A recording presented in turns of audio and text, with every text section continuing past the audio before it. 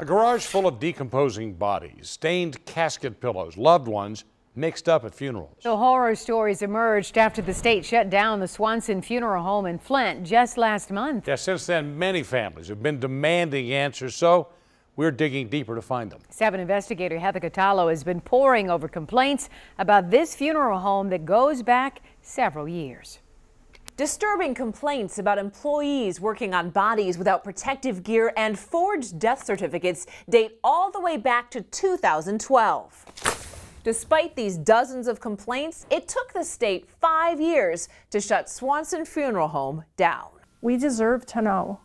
We deserve to know what happened. Patricia Williams does not believe the ashes she received from Swanson Funeral Home in Flint were from her mother. You stand by your loved one, even in death, you want to make sure that things are done right, and we feel like we failed her. After a long battle with cancer, 73-year-old Myrna Duffer passed away on January 7th, 2012. Patricia says her mother's hospice caregivers recommended Swanson's because they promised a quick turnaround for cremation. But Patricia says when she started calling the funeral home nearly a week after her mom's death, she could not get a straight answer about whether the body had already been sent to Tri-County Cremation Services or not. She was not there. They couldn't find her at the funeral home. Patricia says the crematorium didn't know either. After days of waiting for answers, Patricia and her dad, retired Detroit police officer Robert Duffer, went to Swanson's in person, hoping to talk to the owner, O'Neill Swanson II. They wanted to know, where was Myrna? They shuffled us in the back room so we wouldn't make too much noise. After an hour and a half in the back room, we started pounding on the door saying, hey, let us out of here. Something's not right. You could smell the stench of the bodies. There were white pillows laying around with body fluid on them.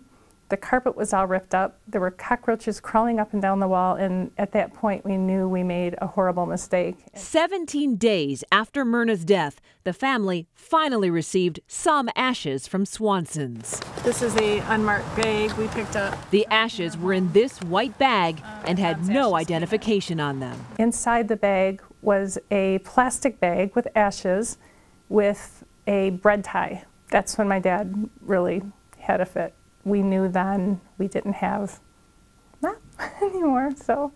Patricia and Robert say they called the police, the governor, the Genesee County Prosecutor's Office, and Michigan's Department of Licensing and Regulatory Affairs, known as LARA. Do you think the state should have done more? The state should have closed them down or investigated. There's so many unanswered questions. It's not only us.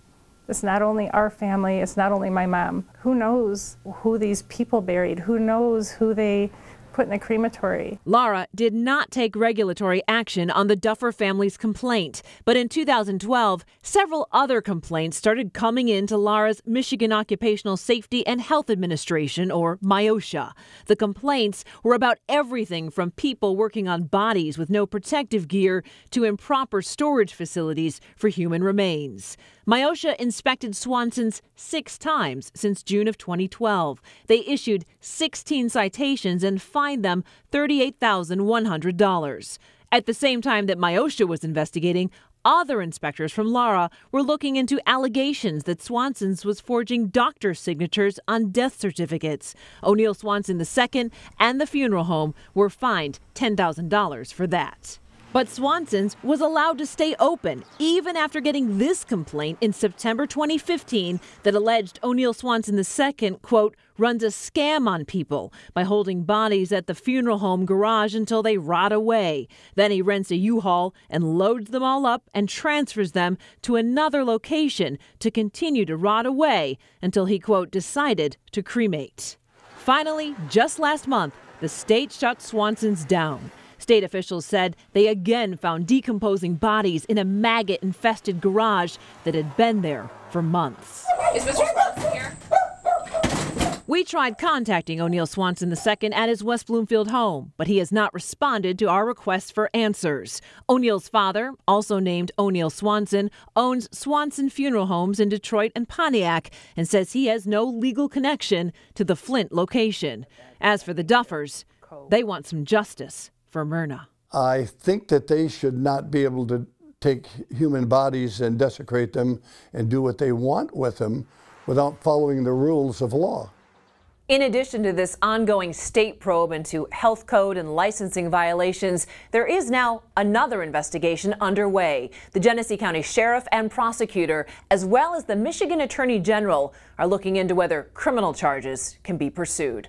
I'm Heather Catallo, 7 Action News. Thank you so much, Heather. Now, because the state is still investigating those complaints, they cannot answer our specific questions about why it took so long to shut the funeral home down. We do have a detailed explanation of the investigation process on WXYZ.com, as well as instructions on how to file a complaint against a funeral home. Stephen? One by one.